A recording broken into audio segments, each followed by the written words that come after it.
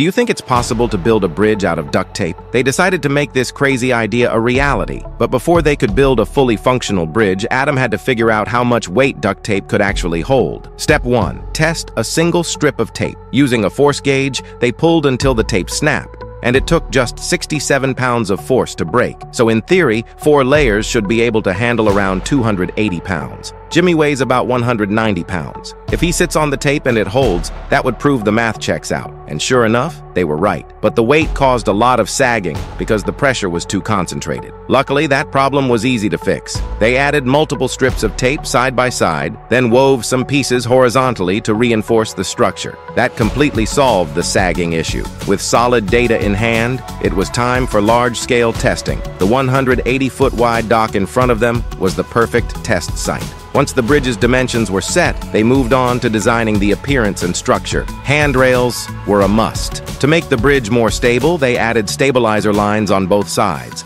All of these components required a massive amount of duct tape, and with the planning done, it was time to start building.